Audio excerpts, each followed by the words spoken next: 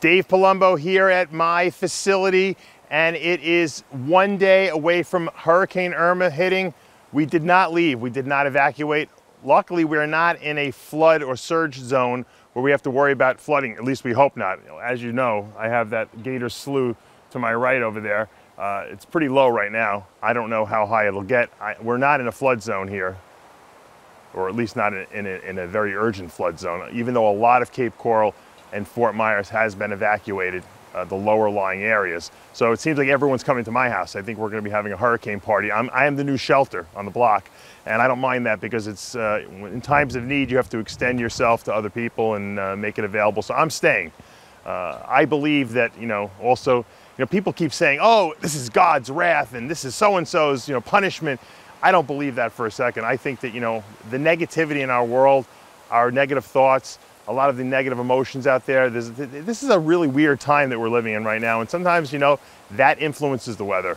So I, as my wife Amanda taped up our air duct here on my building, I put the word love on it in tape so that hopefully the hurricane will appreciate my building and will spare it. Because I have all our offices are in here, the RxMuscle studios in here, species nutrition offices, my whole snake collection as well. A stick just fell off a tree. As you can see, if you look at the trees, the wind is definitely building up here, and it's getting windy. This is just the outer, very, very outer bands of this hurricane. It hasn't even really hit Florida yet, even at the very, very lowest point.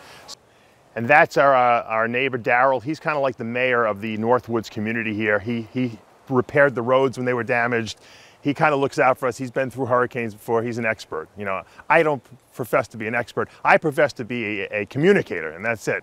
And so really, everyone is walking around. We're all securing anything that can be lifted up and be used as a missile. Unfortunately, these trees are very tall, and if they snap, they could fall in the house, but they've been here probably for 80 years. They probably survived way more hurricanes than I have, that's for sure. So hopefully they'll be fine.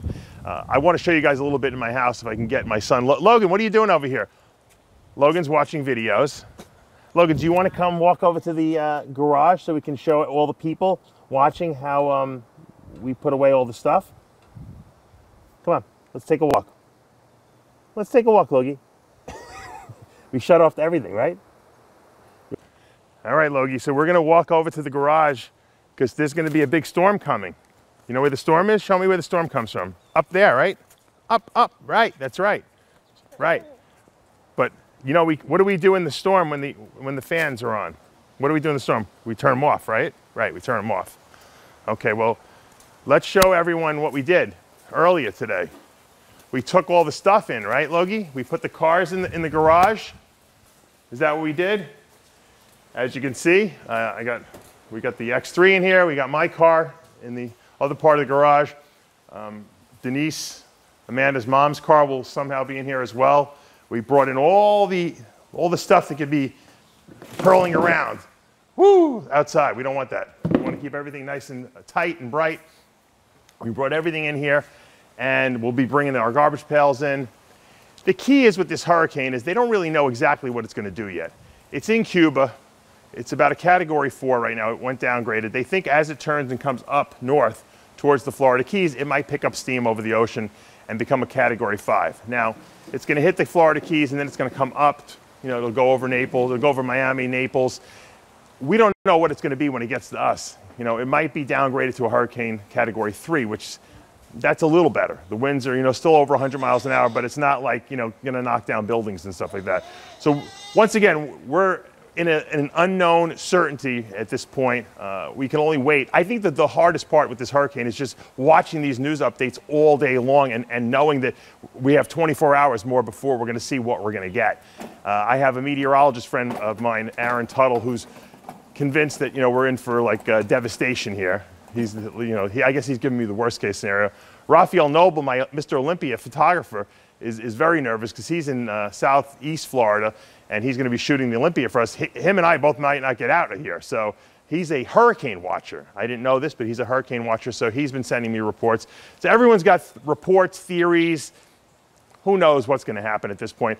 All Logan's interested in, I'm interested, is going for a ride in the red car, because, Logan, that's where we can forget all our problems, right? You want to go for the ride?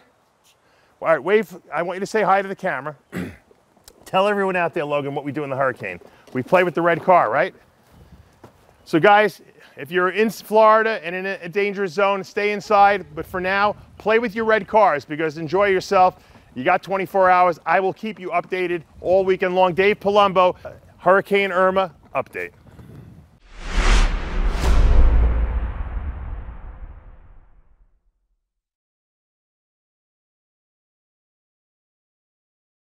You want to take a walk?